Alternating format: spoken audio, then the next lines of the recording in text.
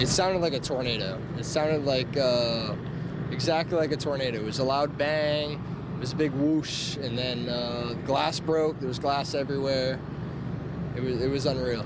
For In Your Corner, staying on top of breaking news in Cape Coral tonight, a horrifying ordeal unfolding at a pool hall this afternoon.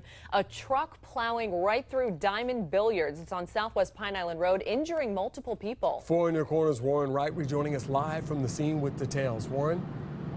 All right, well, I'm standing right in front right now of Diamond Billiard Sports Bar, and you can see the hole where the truck just drove through the building. And unfortunately, that truck actually pinned a human being between the truck and the bar. Now, there are 4 injuries to tell you about. 2 of them are considered trauma-related. 3 ambulances left this area to take them to the hospital, and the Cape Coral Fire Department did manage to stabilize that one victim that was trapped between the car and the bar and was able to extricate them and take them to the hospital. But some of the people that I talked to who are actually inside this facility, there were about 8 customers when it happened, and they describe it as absolutely terrifying. Take a listen.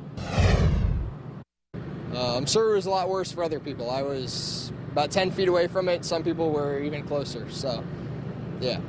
You saw the car.